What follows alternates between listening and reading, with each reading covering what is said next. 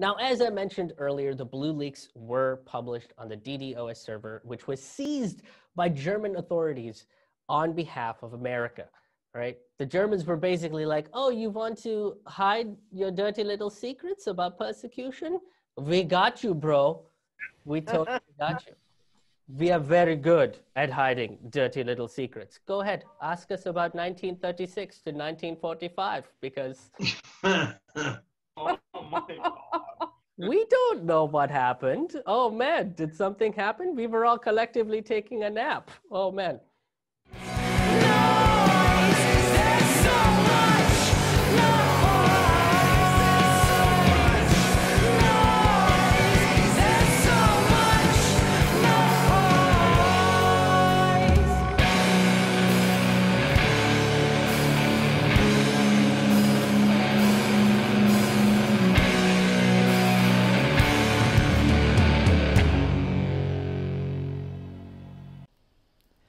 Hello and welcome to a brand new episode of Fork Full of Noodles. I'm your host, Krish Mohan.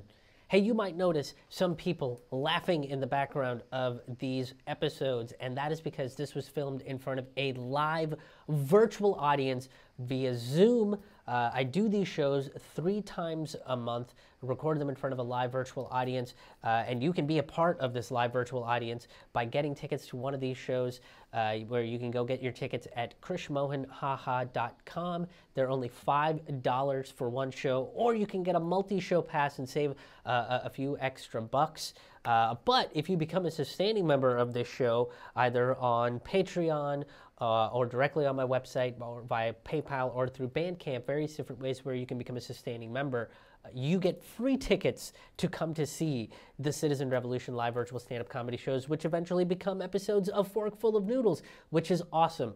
And not only that, but these shows are filmed in the River's Edge studio, which is part of the River's Edge radio network. And I couldn't be more thankful for being a part of the studio. The River's Edge is your place to get local Pittsburgh music from the Pittsburgh area 24/7. Just go to the TuneIn app, download that app, and look for the River's Edge radio network. It's a 24-hour stream of independent music. The radio station is independently owned and is located in Pittsburgh in the heart of Millvale. So you'll be supporting an independent local radio station. So check them out. And once again, if you want to get tickets to the shows, if you want to become a patron, if you want to make a donation, if you want to check out past episodes of this show, go to my website, krishmohanhaha.com.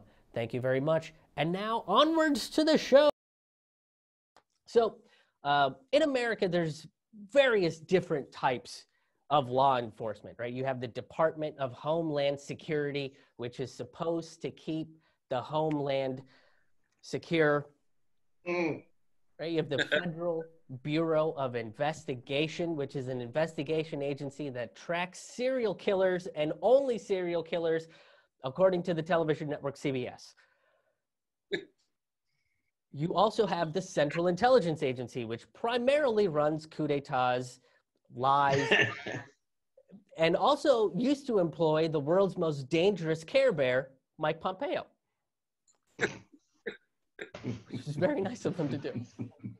But you also have Border Patrol, right? Which are basically keepers of the line in the sand, right? I feel like everybody that worked at Border Patrol were like kids they used to call traveling and out of bounds in games of pickup basketball, you know?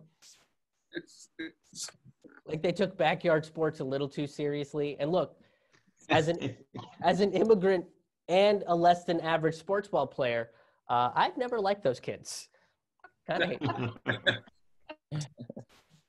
But that's just on the federal level. Then you have local law enforcement, right? You have city cops, county cops, state troopers, the sheriff's department, the Department of Neighborhood Patrol, those cops that give kids a ticket because their lemonade stand is a little too close to the curb.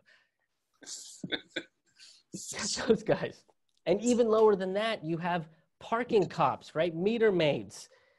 Then you also have campus security who roll in cop cars, ensuring that drunk teens aren't fornicating in the library.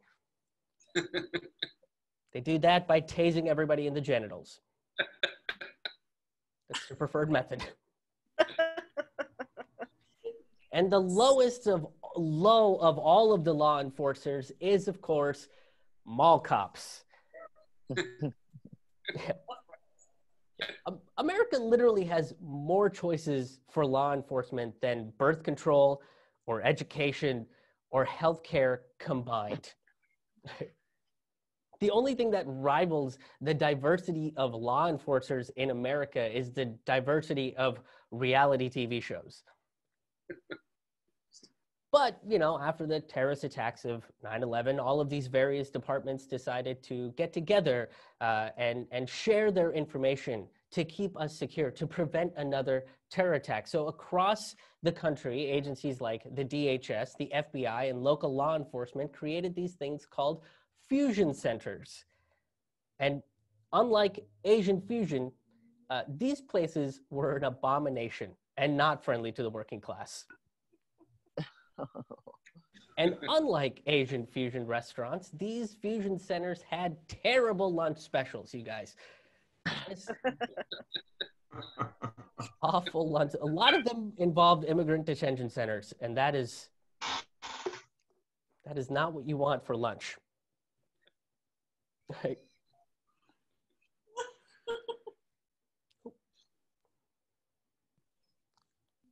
But these fusion centers have actually been proven to be useless in terms of counterterrorism, and most of their efforts have been on spying on citizens and attempting to infiltrate anti-war activists and protesters.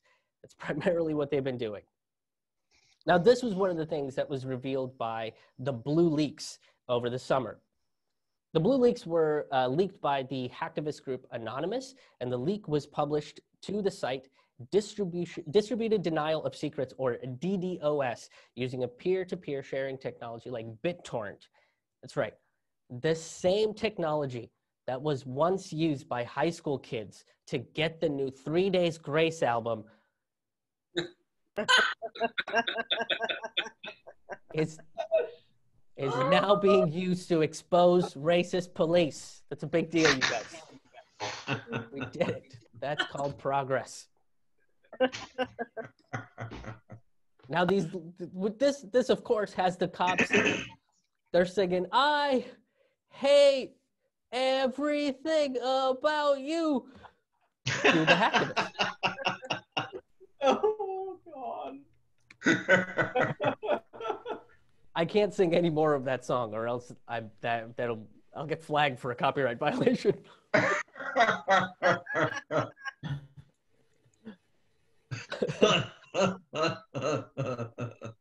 One of the major privacy infringements came from Amazon's Ring, right? The doorbell camera. According to the Blue Leaks, Ring gathers information about your house, your address, and sends real-time activity to any law enforcement or any intelligence agencies as well.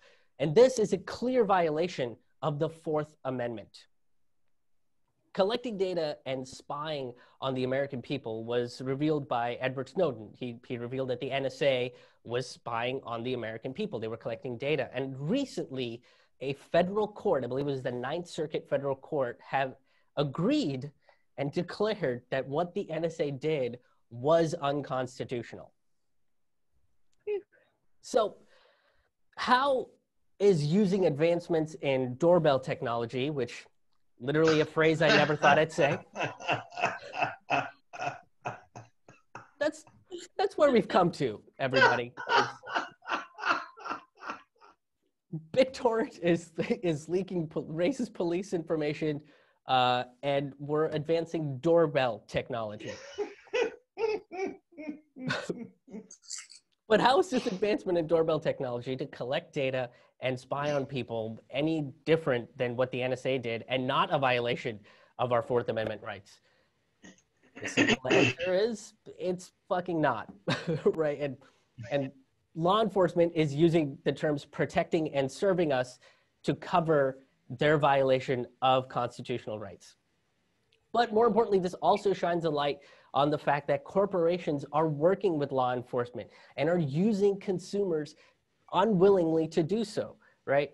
Now, here's the thing. The average suburbanite who uses this technology in their houses isn't aware that Ring is sharing data with law enforcement, right? There might even be a lot of them that are perfectly fine with it, right? There is an overwhelming amount of people in this country that are completely fine with giving away their civil liberties in the name of safety and protection from invisible enemies. But there's quite a bit of people who see this as an overreach by the thin blue hands of the law. But look, we're in a pandemic right now, right? And we all need to wear masks in public, which has now rendered facial recognition software completely obsolete. Yes, yes. Yeah. Now, this is a problem only if you're part of the Department of Homeland Security. The DHS basically came out and said, hey, guys, look, wash your hands, you know, wear a mask, but can we all think about our facial recognition software for like just a little bit though, please, you know, because we can't use that if everybody's masked up, and we really want to. We really would like to, just every once in a while, can you just like remove that mask and smile at the camera, just so we know, just so we can use our favorite toys. Now, according to the DHS, because masks render facial recognition useless, this gives criminals a larger opportunity to, you know, be criminals. And this isn't just coming out of fear, it's also coming out of absolutely no data to back up their claims. The only claims that they do have is one white supremacist group that claim that they can do property damage and get away with it while wearing surgical masks. They were also going to call themselves the lab coat killers, but decided against it. Well, because it kind of sounded like they were going to kill doctors, right? And they can't do that because in their racist minds, only white people are doctors. Yeah. And I don't know if you know this, guys, but killing white folks is very off-brand for white supremacists. Not a part of their thing. I'm counting on it. Yeah. Yeah. Now, the claim by the FBI is that these sort of technologies are only used to look for violence from opportunistic actors. And considering that no movies are being made right now, that makes total sense. There are so many opportunistic actors out there, you guys. But I don't think we should stop there. I think we should be looking out for opportunistic directors, producers, key grips. Look, the entertainment world is already a tough job market. And now that the FBI is onto you, it's only going to make things a lot harder. But facial recognition is a highly controversial matter. Right? In 2019, the European Union actually banned facial recognition and biometric technologies, claiming that it violates human rights. Right? Facial recognition was sold on the idea of safety and security, but also to keep people a little scared, you know? You got to be scared primarily of being a suspect of like a crime you didn't commit. Yeah, 4 out of 5 times facial recognition software has led to false arrests, which means that people can get that warm, false sense of security, but they can also get an irrational fear of cameras at all times, which is fun. You know, cameras, they no longer just steal your souls. They also imprison you, like, forever. It's fun. Now, in 2019, Jason Tooley, a board member of Tech UK, said biometric and facial recognition technologies should be used in tandem with policing, not replace it. I mean, clearly, this guy hasn't been on a police stakeout. because that's doing both. Okay. And despite all of this data about how ineffective facial recognition software really is, the DHS still wants to use it. And even though they keep saying that masks are needed for our health and safety, they're going to take a cue from anti-mask protesters and cough on the Fourth Amendment.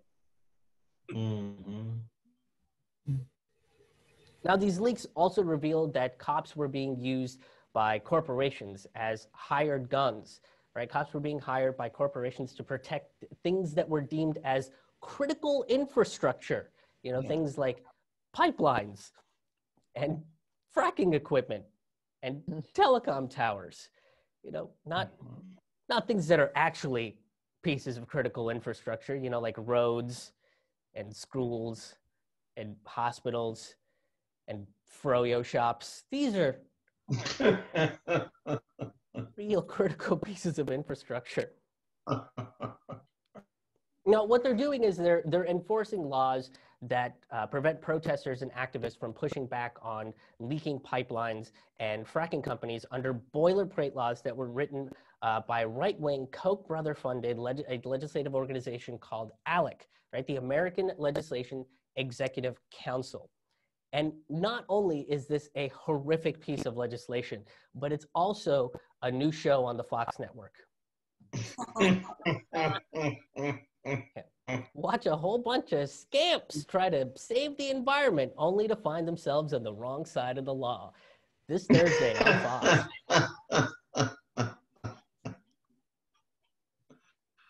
There are also mercenary cops hired by the tourism industry that partners with hotels in certain cities. And this can only mean one thing: a new spin-off show called CSI Quality Inn. Quinta. Most of the show is going to be collecting spunk off of hotel linens to solve the crime. Oh, God. What was it? Who ordered that porn?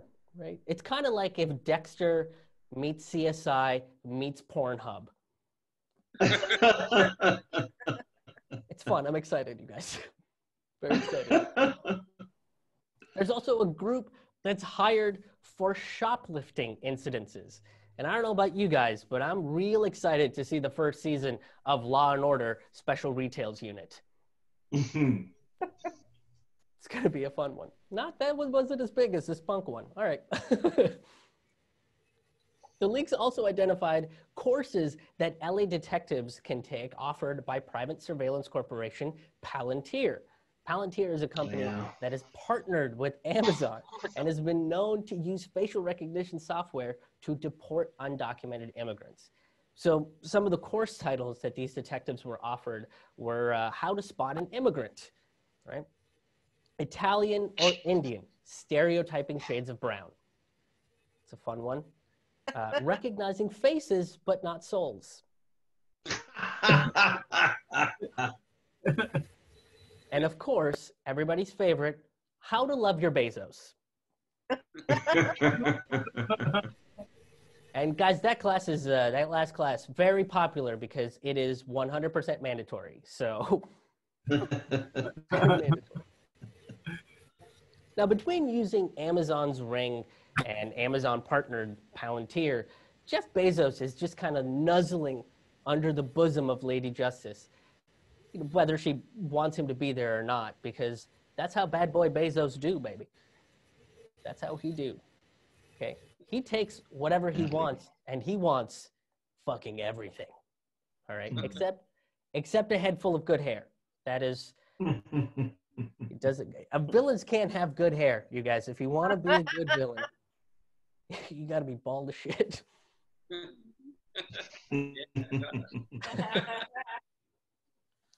Now, as I mentioned earlier, the blue leaks were published on the DDoS server, which was seized by German authorities on behalf of America.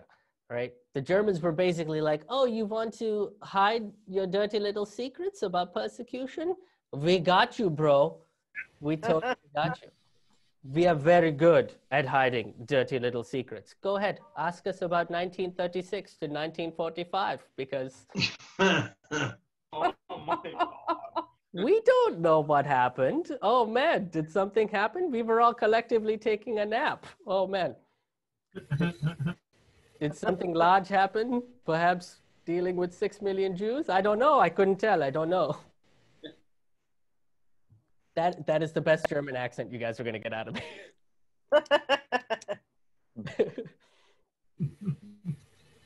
Look, the idea behind law enforcement is to protect and serve. And the Blue Leagues have revealed that they're doing like a really shitty job of it. Right? These leagues show us that they're only protecting their own criminality and unconstitutional behavior. And the only thing they're serving are corporations and inanimate objects that are poisoning our planet. This only strengthens our need to defund the police and start funding more community-driven programs that are actually built on protecting and serving. And that has been your forkful of noodles for this week. I hope you guys enjoyed it. If you did, make sure you hit that like button. Make sure you're sharing this out with your friends, with your enemies, whoever you think would enjoy this show. And more importantly, make sure that you are subscribed, whether that you're watching this on YouTube, whether you're watching this on Facebook, listening to the audio version of this show, or on rockfin.com, which is the ad-free blockchain cryptocurrency site where the content creators are a part of the company. So there's no censorship, there's no ads, and we're all part of the family. And if you become a subscriber over at Rockfin for $10 a month, you get all of the exclusive premium content, not just for myself, but from all of the creators on Rockfin, people like Graham Elwood, Ron Placone, Kim Iverson, Jimmy Dore, a ton of people that are on Rockfin. So make sure you are subscribed. And once again, if you want to get tickets to these live virtual events that happen 3 times a month on Fridays at 9 p.m. Eastern, 6 p.m. Pacific, go to my website, krishmohanhaha.com. That's KRISHMOHANHAHA.com. You can also become a sustaining member to get free tickets and additional bonus unreleased stand-up comedy and storytelling content. You can also make a one-time donation. Check out all of my stand-up comedy albums. Keep up to date on when my live shows are coming out, and sign up for my email list. Once again, the website is krishmohanhaha.com. That's KRISHMOHANHAHA. Thank you so much for tuning in, and we will see you next week.